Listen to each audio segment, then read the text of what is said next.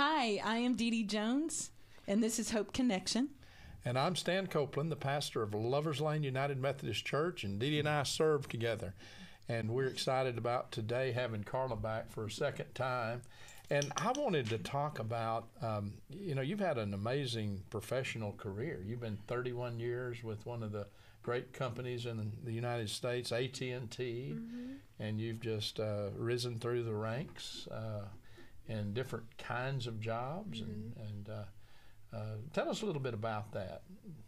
I love AT&T. They've been so good to me. I started in 1991. I would call people. I only got the job because I actually had a cell phone in a bag. And the lady that interviewed me, Carol, she said, have you ever heard of these things called cellular phones? I'm like, I have one. And she's like, you're hired. So my job was to call people and sell them call waiting and call forwarding. How's your new phone service? We have this new thing. So, I started, and I'm definitely in a different role now, but I've had 31 years, and I hope many more. I absolutely love my job, and I love AT&T, and they have been really good to me. Yeah, and you said when you went to work there that you were very straightforward about who you were, and yes. and tell us a little bit about that.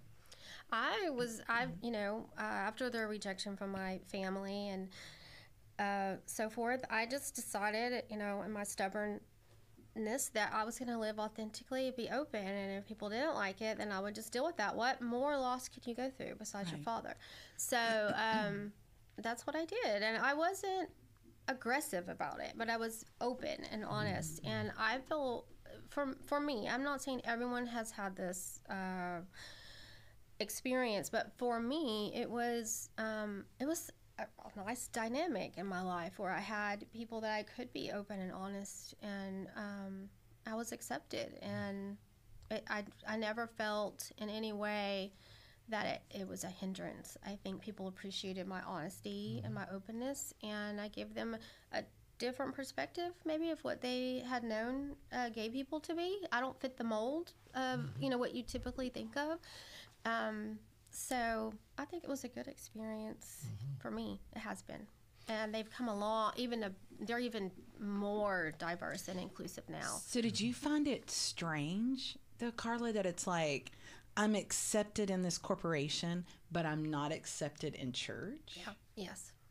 What was that like for you? It's growing so up. Hard. It's so hard because you're taught, you have a relationship with this with God, who's your father, and then you have a father who rejects you and you won't speak to you, and then you have the church, the people that you have learned everything from, and all that they've taught you about God, which is all has been good. Sure. But then they can't love you and accept you. So it was a strange dynamic to find acceptance and more acceptance and love from unchurched people than from the church. It's definitely not how it should be.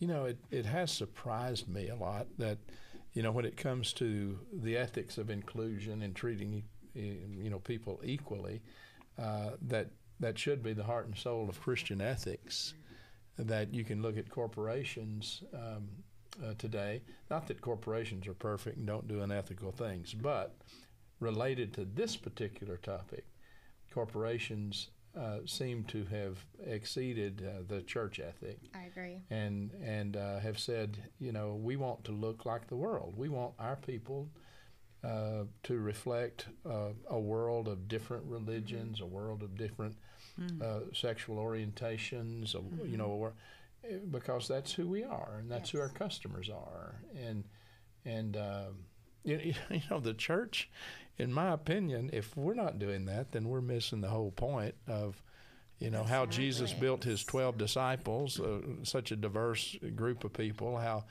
the church spread, from a very Jewish world into a Gentile world, where women were seen as a very important aspect of that growth and development of the early church in a day when that wasn't heard of. Samaritans who were despised, and they were so much racial tension really related to that, and Jesus just slapped that down right and left. I mean, if we don't get that, then I think we have to pray a little bit more about being more inclusive and more accepting and more like Jesus in essence. Yes, and more deliberate about it. It's not accidental. Like it's on purpose. I know for AT&T, they're very deliberate about it, and they're very deliberate about it about protecting not only the LGBTQ, but we have employee resource groups for almost any ethnic background, religious, faith, whatever. I mean, they're very deliberate about wanting people to feel and know that they are safe and accepted, and they know that we're better as a company the more diverse that we are, and the more we accept and connect with each other. It just makes us better and stronger.